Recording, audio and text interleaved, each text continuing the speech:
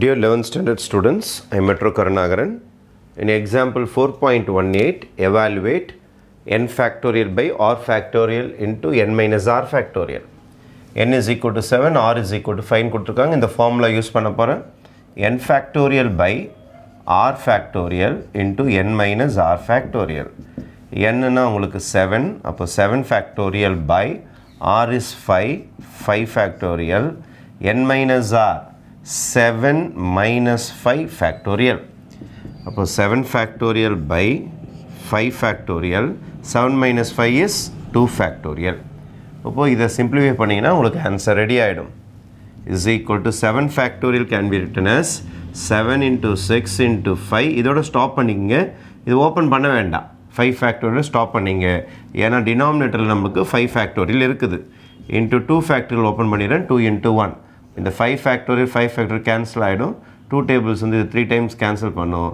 அப்போ 7 3s are 21 is your first answer. Second problem போலாம்.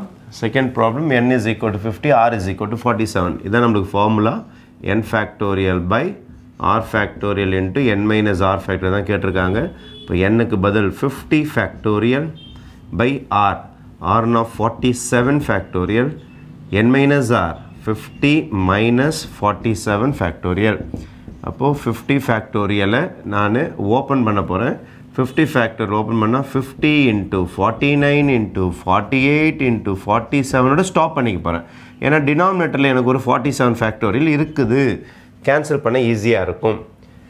50 minus 47 is 3 factorial. 50 minus 47 is 3 factorial. இது எதுவும் cancel பண்ணிடுறேன்.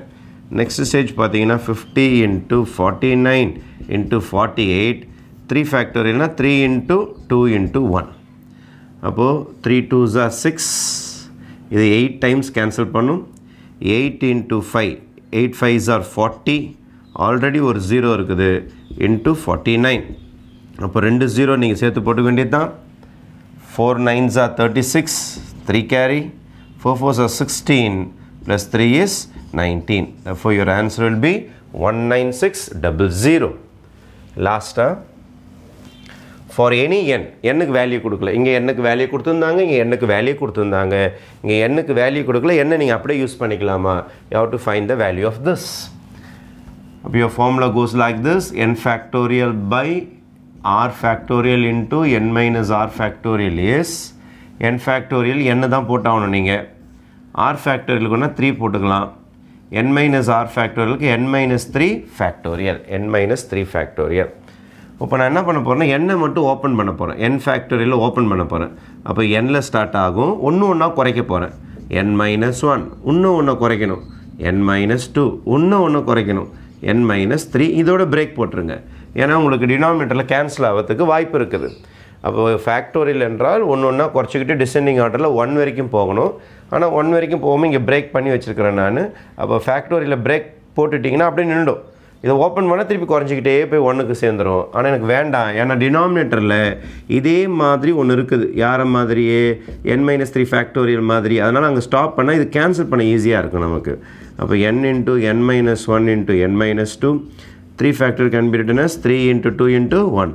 இது வேறு எதுவும் கேன்சல் ஆகாது. 3 2s are 6 ஆகிடும். Therefore, your final answer will be n into n-1 into n-2 by 6 will be your final result for the third subdivision sum.